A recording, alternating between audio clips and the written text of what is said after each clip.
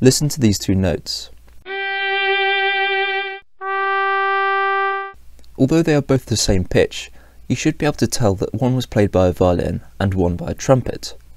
My question is, despite both of these notes having exactly the same pitch, why are you able to differentiate between these two sound waves?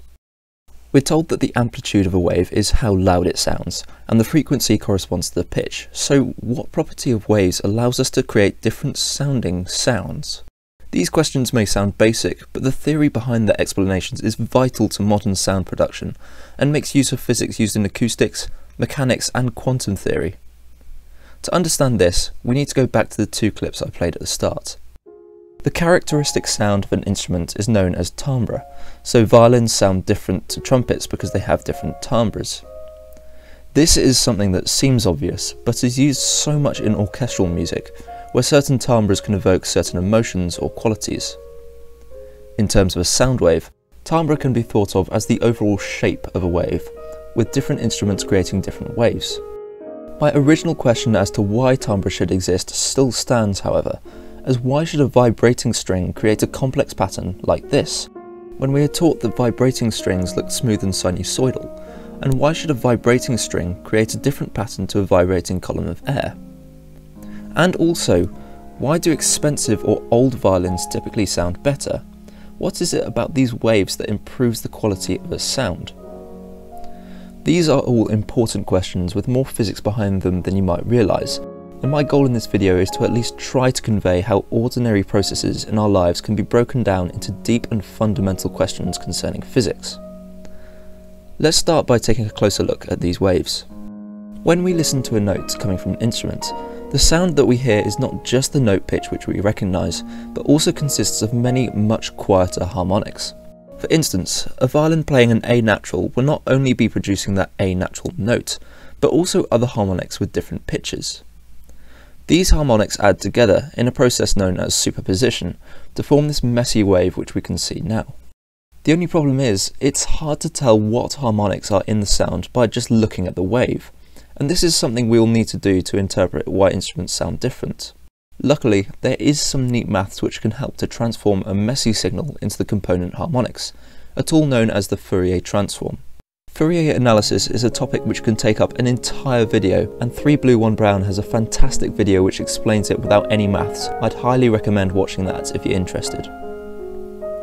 The fundamentals of Fourier transforms are that they take a signal in the time domain, so a graph with time on the x-axis, and transform it to a graph in the frequency domain.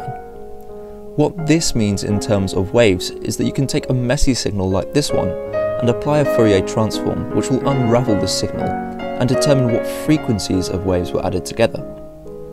This corresponds to a graph with frequency on the x-axis, showing how much of each frequency of wave was added to make the original signal. Using this, we can determine the intensity of each harmonic by translating frequency into pitch, and so gain an idea as to what harmonics are in any sound and how loud they are.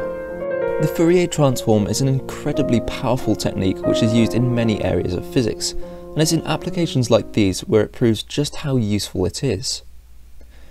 Using this, I was able to find samples and analyse them. The following clips show the instruments and their respective Fourier transforms.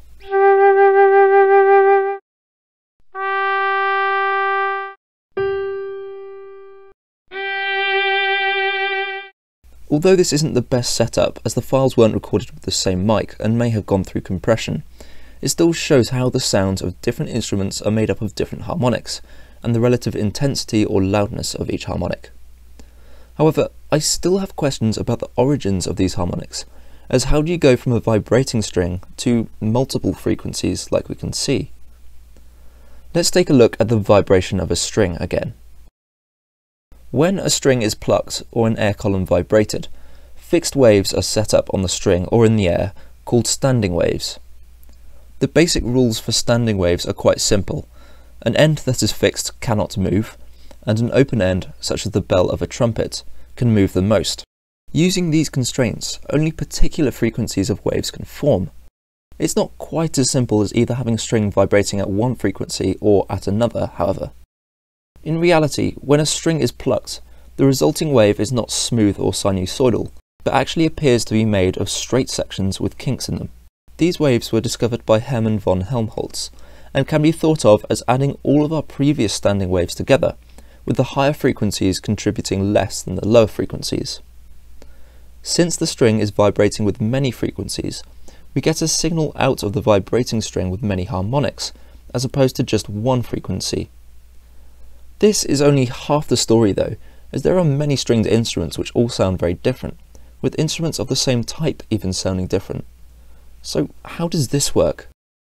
The vibrations of a wave in one dimension are much simpler than the vibrations of waves in two dimensions. These are Cladney Plates, named after physicist Ernst Cladney.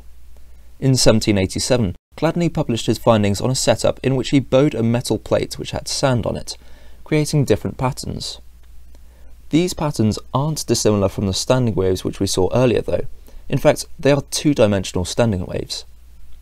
As the plate vibrates, the sand is moved from places where the plate is moving a lot to points where there is no movement at all, and as the frequency of the oscillator driving the plate changes, the two-dimensional standing wave changes, and so the pattern follows suit. The patterns of these plates have some surprising applications in physics, especially in quantum mechanics, where the shapes on the plates are related to the solutions of the Schrödinger equation. The important part here is that Cladney's findings could be translated to the vibrations of the body of a violin, or any instrument which uses a box setup to amplify the sound. As vibrations from the bridge travel through the body of the violin, the backplate vibrates with a certain pattern, or mode, depending on the frequency of the string vibration. This means that the backplate of a violin can be crafted in such a way that it amplifies certain frequencies more, which will change the quality of the sound. In terms of our Fourier Transform and the weighting of the harmonics, this is one of the missing steps in converting our string wave profile to the sound which actually reaches your ears, meaning that the construction of an instrument can have a huge impact on the sound of it, depending on the material properties used, thickness and overall shape. Instrument makers have known this for years, but it's only in more recent years that we've been able to apply the science to craft nice sounding plates for violins. In fact, modern violin makers have had so much success with using this analysis to make violins that in many studies, professional violin players were unable to tell the difference between the sound of modern violins and violins from 300 years ago made by Stradivari, with these instruments often costing millions of dollars. This doesn't just apply to violins, as most instruments have some way of amplifying and changing the quality of the sound produced, and our knowledge of what harmonics to emphasize to make a particular tone of sound is widely applicable. In modern music production, experienced producers can tweak the balance of these harmonics in order to achieve the desired sound, along with other things such as how fast the sound decays, as well as the attack and sustain. So, the next time that you listen to a piece of music, or play a particularly nice sounding instrument, you can be satisfied in knowing why the tone or timbre sounds so unique to that track or instrument, and why it was chosen to evoke certain emotions or display certain qualities, which, at the end of the day, is the beauty of music. This is only a short video on one small aspect of music, and I hope you found it informative. Do let me know in the comments if this type of video is interesting. I'm still learning and trying to provide content which I find interesting, so any feedback you have would be greatly appreciated.